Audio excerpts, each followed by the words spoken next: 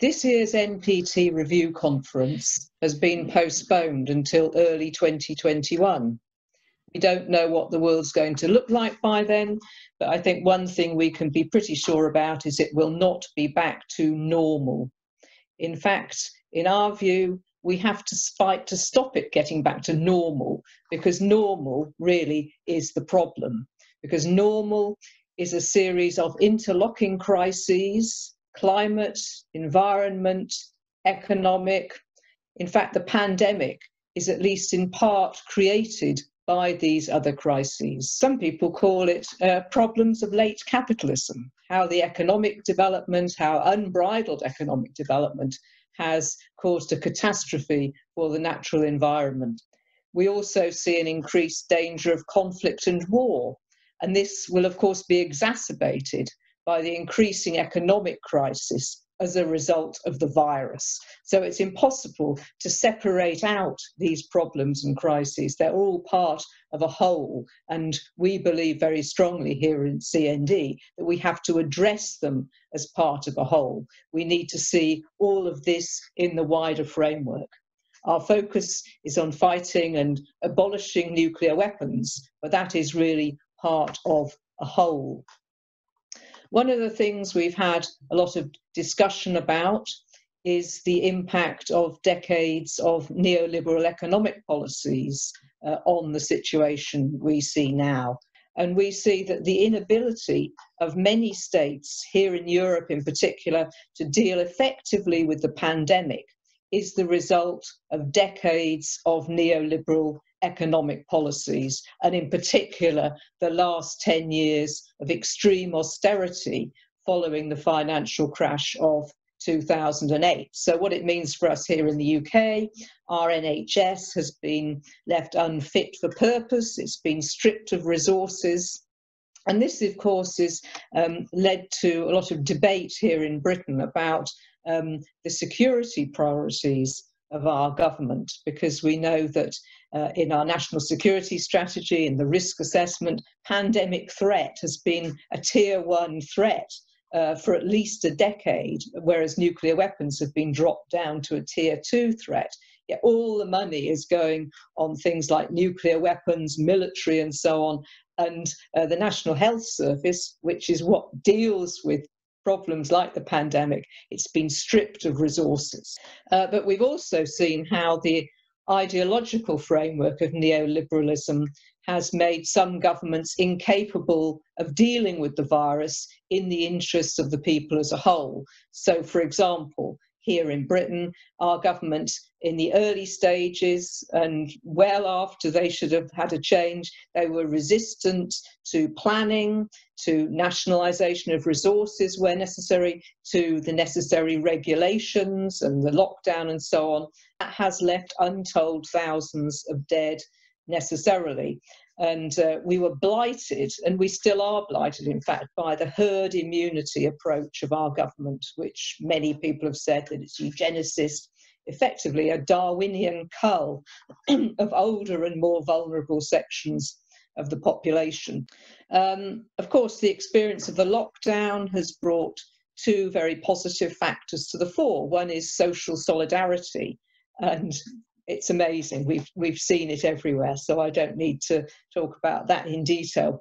And then linked to that, the other positive factor is the understanding of whose labour really counts, whose jobs are valuable. It's the care workers, the health workers, delivery drivers, cleaners. It's not hedge fund managers and advertising executives and so on. They have nothing to add, nothing to bring to this situation. So we want to see a new revaluing of the work of these people. So they're amongst the lowest paid people in our society, but they are the most essential. So building that revaluing of this kind of labour into the new society as we go forward is absolutely crucial.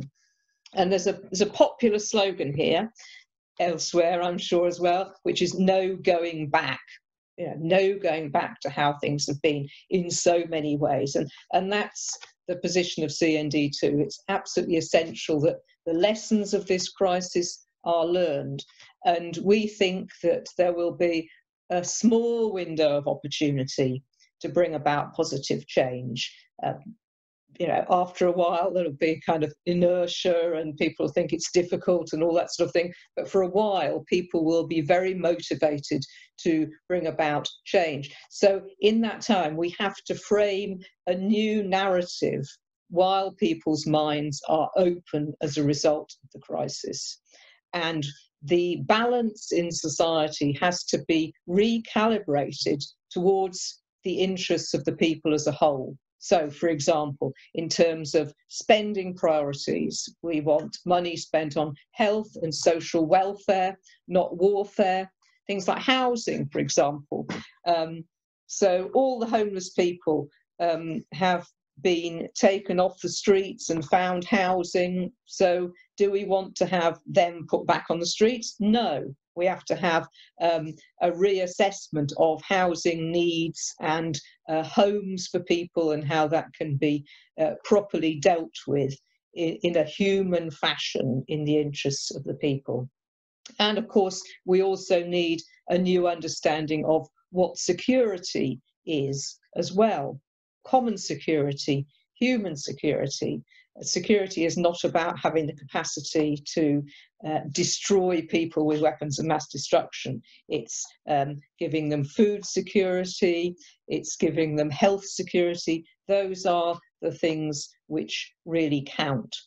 And one of the very interesting developments for us here, as elsewhere, I'm sure, has been the question of arms conversion. So in the twinkling of an eye, the government has actually facilitated arms conversion. After decades of saying, no, we can't do that, C&D has a utopian fantasy that, that can happen. Well, it has happened, and we need to ensure that that change of production from weapons to socially essential and vital equipment, that has to be taken forward. So I think that how things unfold over the next few years very much depends on what we can achieve in the next few months.